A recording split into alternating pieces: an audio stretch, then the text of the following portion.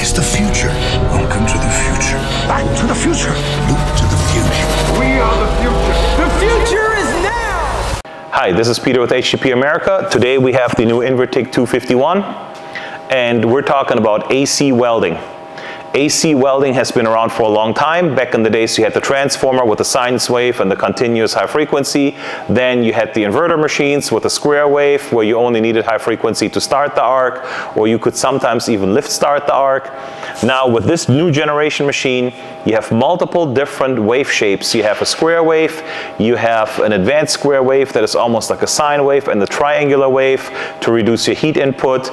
And I'm going to show you how to select all these waveforms, and what you can do is you can mix and match your wave shape on the positive side, the cleaning side, and on the negative side, the penetration side, to fully customize your AC TIG welding experience and get the best results out of your machine. Let's get into this and see what we need to do. So first of all, we're going to stay in TIG 2T with a pedal. Then we're gonna go to AC, and we say standard, not pulsed. And then here you see there is your square wave waveform, like the classic gold standard for inverter machines. Then you have a soft wave.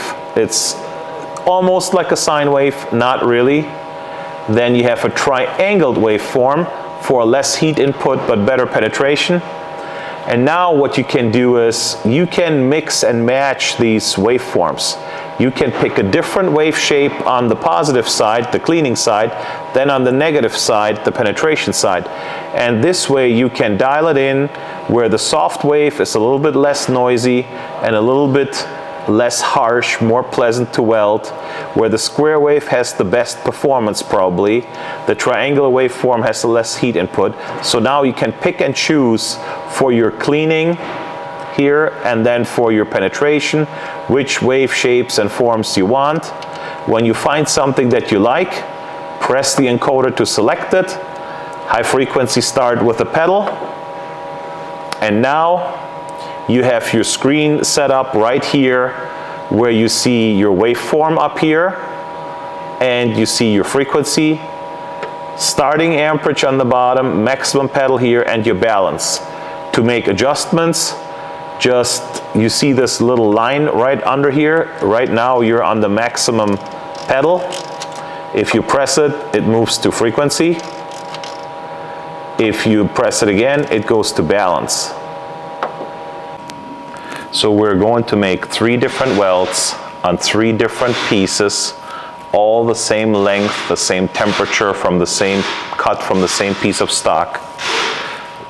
First we're gonna go into 2T pedal, then we're gonna go to AC, we go to standard welding, we're gonna pick a square wave on both sides, high frequency start. This is basically how most regular standard welding machine would be set up. We will be running about 2 inches of bead without any filler, and we try to do this at the same speed every time, and we're gonna do this with 3 different settings. This is our first setting. So this is your standard AC like you're used to it. Regular frost line, melts, works, everything is good. The second time we do this, we will do AC, standard, and we're using the triangular wave on both sides, and we will see if we get less heat input. In every case, we will be maxing out the pedal here. So on the triangle wave shot here, on the triangle weld, as you can see in the arc shot, it takes me 5 or 10 seconds to finally get this puddle going.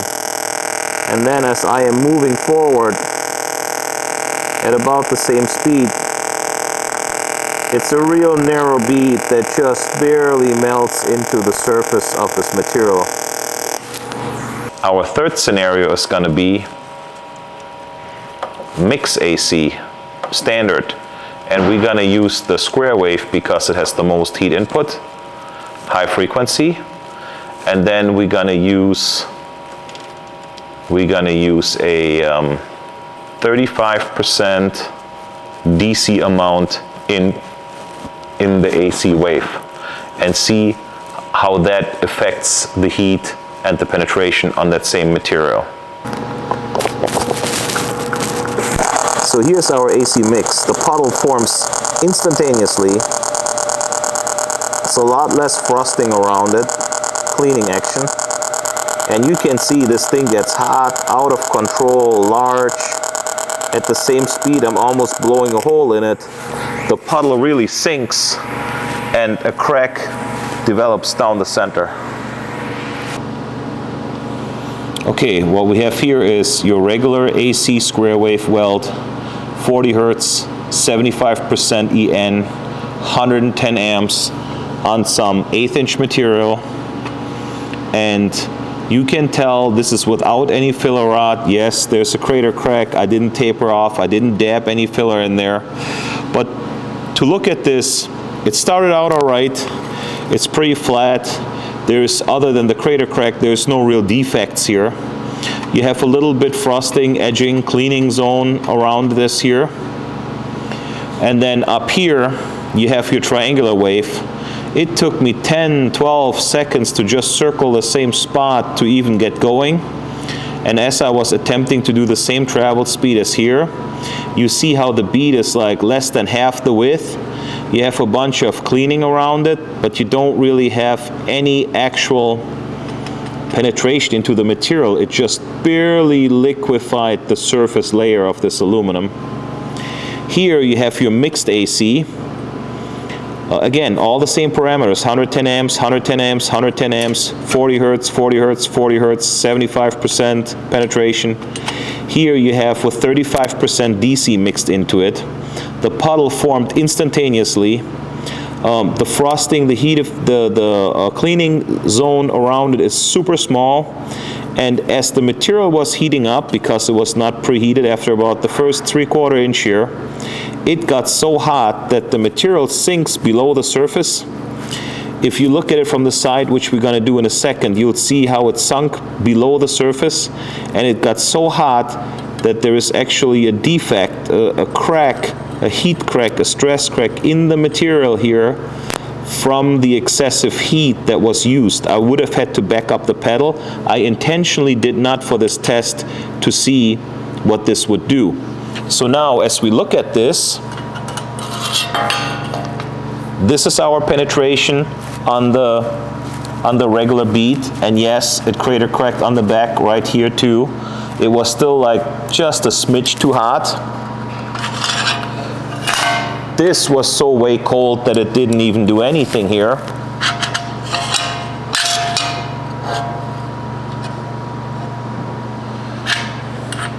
And this guy here just totally annihilated everything.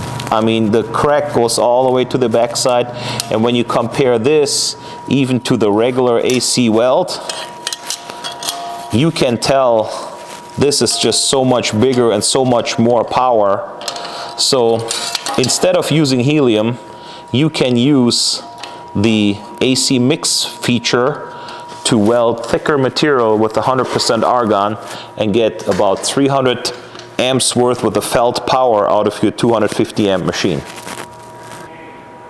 Here you can see how much that puddle actually was sinking in. That's a solid 30 seconds that it's sinking in. That's how hot it was. All the other ones are flat. So this is how you weld AC with different wave shapes with the new Invertig 251. Thanks for watching.